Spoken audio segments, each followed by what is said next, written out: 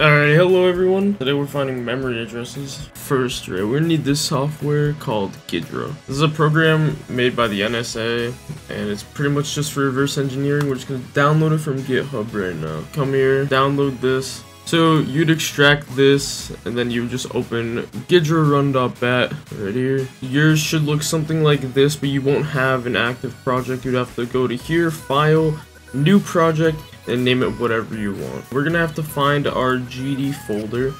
Alright, so we just right click and we find our installed file. This geometry-exe is all that we want right now, and we're gonna, all you gotta do is just drag it into here, and then I'll just name this video bird. Alright, so you're gonna see a lot of things. All you gotta do is just click OK, right, and then we have it right here.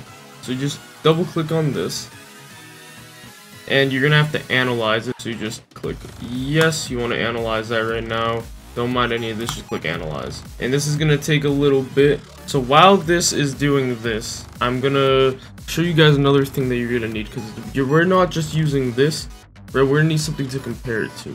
Alright, so in Geode SDK, you're gonna want to look in the dev news channel, right? And you will find Own the Libs 2.206 edition. Click on this, and you will have the download right here. So we open this, we're gonna want to use the libcocos 2d-cpp.so. This is the one that we need. We just drag this into our project, and we just do the same thing that we did with the gd.exe. Right, so we click OK again, and then we're just gonna open it, and it's gonna ask us to analyze again.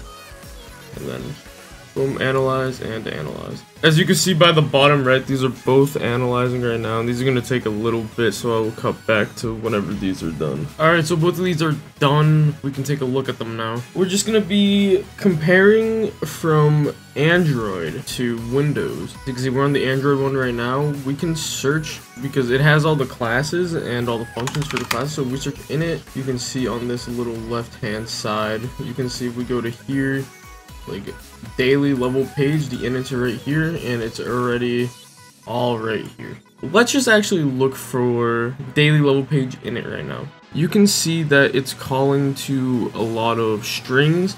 Daily level corner one right here, like this isn't common. So if we take this and we go back to our Windows version and we click S, right, it pulls up the search memory. We just click string and we search for that string that we found, right? And here we go, we just double click on this, and let's see, it has a couple references. As you can see right here, these are all different functions that call it. Let's just go one by one.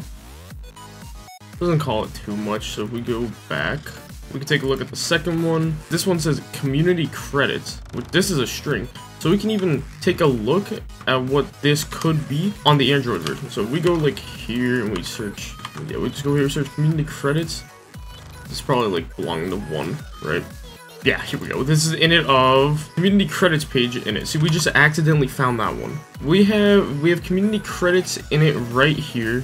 We accidentally found it, right? So what we want to do is we can rename this, right? Because we've already found it, right?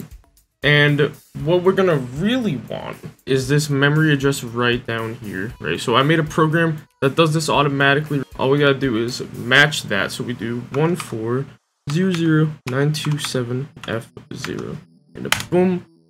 This is the offset. I have this little thing right here. It's a DLL for GD that I was testing with, right? So this is taking the GD memory address, right? And this is the offset. This offset's always going to be the same from this normal handle. Next time we go on to the community credits, I believe that's what we just found. Yeah, the community credits page. We should just get spammed, and it might even crash because we're not calling it. But we'll definitely see this E whenever we pull it up. Definitely right here. Yeah, there we go.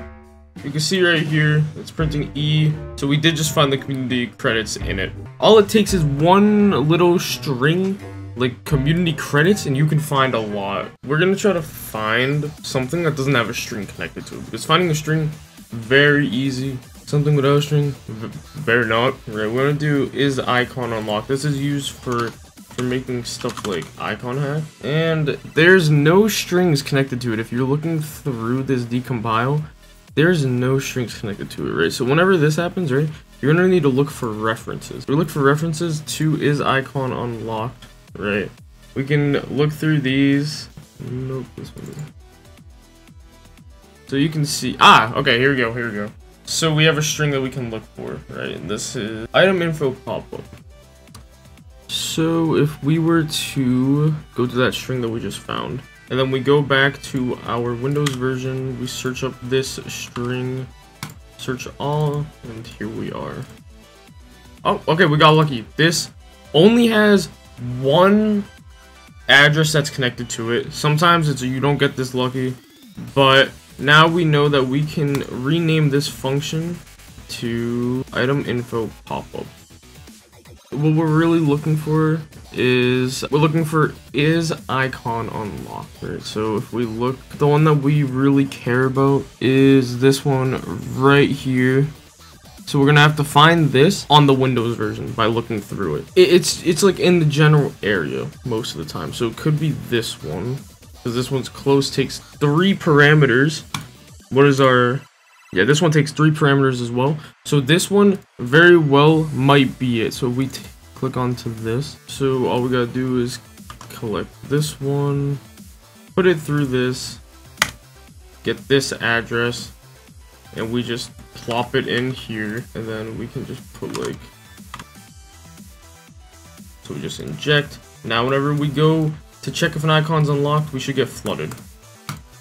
Yep, and there we go, is icon unlocked. That is how you find memory addresses for Geometry Dash using Ghidra. Thanks for watching, and I will see you guys next time.